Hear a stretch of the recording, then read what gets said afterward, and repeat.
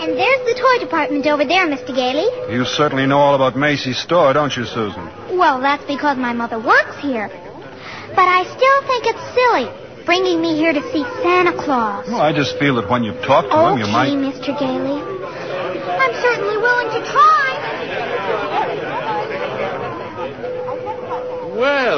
Well, what a fine young lady, eh? And what's your name, little girl? Susan Walker. What's yours? Mine? Kris Kringle. I'm Santa Claus.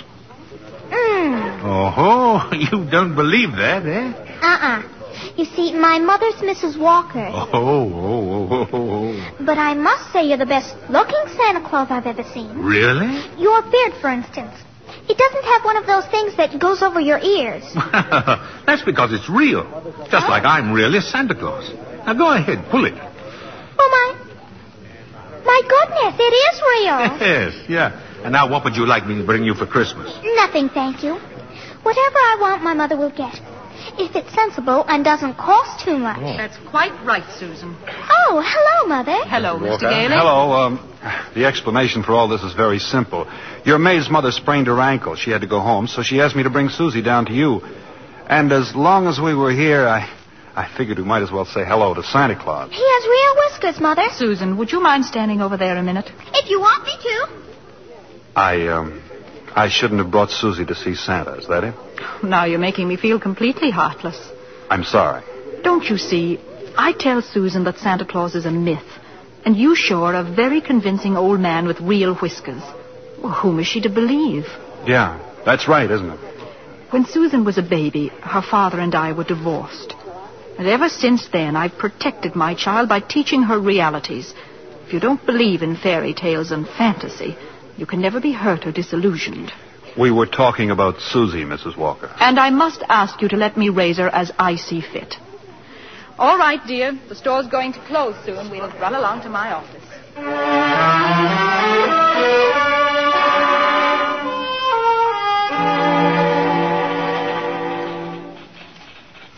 Alfred said you wanted to see me, Mrs. Walker. Oh, yes. Come in.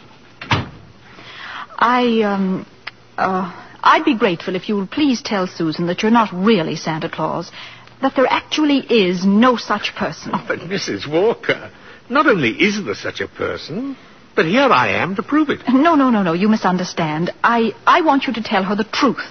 Now, what's your real name? Kris Kringle, and I always tell the truth. Susan, I'll bet you're in the first grade. Second grade. I mean your real name. Well, that is my real name. My goodness, the second grade? Very well. I have your employment card right here. I'd look it up on that. That's a very cute dress you have on, Susan. It's from Macy's. We get 10% off. Oh. So, you always tell the truth, do you? Mm-hmm. Look at your employment card. Name, Kris Kringle. Address, Brooks Memorial Home, Great Neck, Long Island. You may call the home if you'd care to confirm that, Mrs. Walker. It's a home for elderly gentlemen. Would you also like me to confirm this? What's that? Date of birth. As old as my tongue and a little bit older than my teeth. Place of birth. North Pole. Now, really. Why, I believe you doubt me, Mrs. Walker. And this tops everything. Next of kin. Oh, that. Dasher, Dancer, Prancer, and Vixen. I'm sorry to have to do this, Mr. Kringle? But the Santa Claus that we had 2 years ago is back in town, and I feel that we owe it to him to... What, have I done something wrong? No. It's just that we feel... Oh, excuse me. Hello? This is Mr. Shellhammer, Mrs. Walker. Drop whatever you're doing. Mr. Macy wants to see us immediately. Oh, I'll be right up. I'm afraid I'll have to be very abrupt with you. I have to see Mr. Macy. You'll be paid for the full week, Mr. Kringle, and I'll send your check to that address. Come right in, Mrs. Walker. Mr. Shellhammer. Thank you, Mr. Macy. Now, about this new policy you two initiated. Macy's Santa Claus sending customers to Gimbel. Well, I can explain everything, Mr. Macy. You don't have to explain a thing. Just look at my desk. 42 telegrams and over 500 phone calls. Grateful parents expressing undying gratitude to Macy's department store. Why, you don't say. From now on, not only will our Santa Claus continue in this manner, but every salesperson in the entire store. You mean that if we haven't got what the customer asks for, we're to send him where he can get it. No high-pressuring and forcing a customer to take something he doesn't really want. I think that's wonderful, Mr. Macy. Why, we'll be known as the helpful store, the friendly store, the store that places public service ahead of profits. And consequently, we will make more profits than ever. As for you, Mrs. Walker and Mr. Shellhammer, you'll find a more practical expression of my gratitude in your Christmas envelope. Oh, Thank you. Thank you. And tell that wonderful Santa Claus I won't forget him either. As a matter of fact, I'll tell him myself in the morning. Yes, indeed, Mr. Macy. Good night. Good night. Good night, Mr. Macy. And thank you again, sir. Oh, imagine a bonus. Yes. Well, what's the matter with you? Mr. Shellhammer, I just fired him. Who? Santa Claus. No, you couldn't have. But I did. He's crazy, Mr. Shellhammer. He really thinks he is Santa Claus. I don't care if he thinks he's the Easter Bunny. Find him.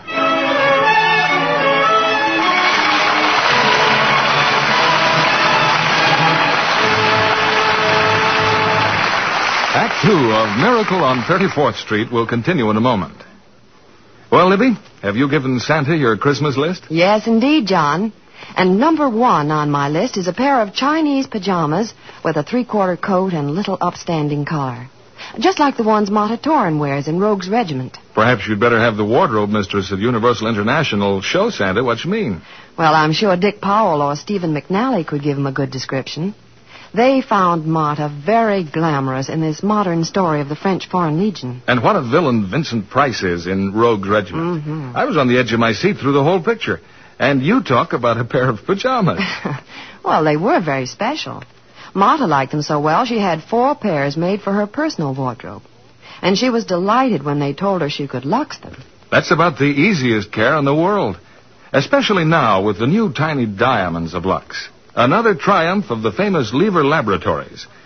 These tiny diamonds are so much faster, they burst into suds the instant water touches them. And make wonderfully rich suds that last and last. Don't colors look marvelous when they're luxed? So fresh and new.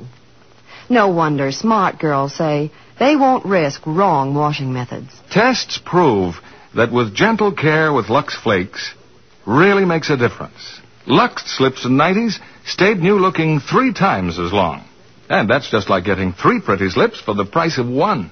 A really thoughtful Santa would put a box of Lux Flakes in every lingerie gift next Friday night. Here's our producer, Mr. William Keeley. Act 2 of Miracle on 34th Street, starring Maureen O'Hara as Doris, John Payne as Fred, and Edmund Gwen as Kris Kringle.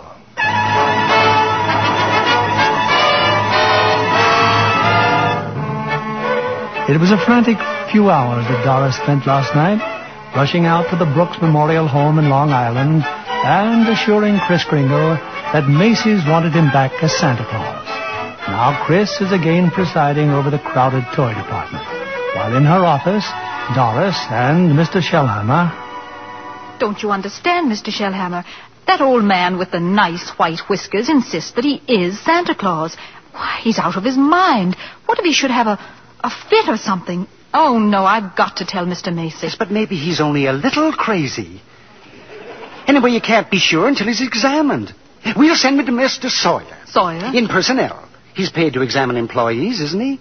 And now, by the way, what do you think of this? What is it? A full-page ad Macy's is running in tomorrow's newspapers. Macy's is running it. But it's all about the other stores, Gimbel's and Saks. I know. Mr. Macy's idea to help our customers find what they want. It's revolting, isn't it? That Santa Claus certainly has started something. Oh, well, I'll get a hold of him in his lunch hour and send him up to Mr. Sawyer.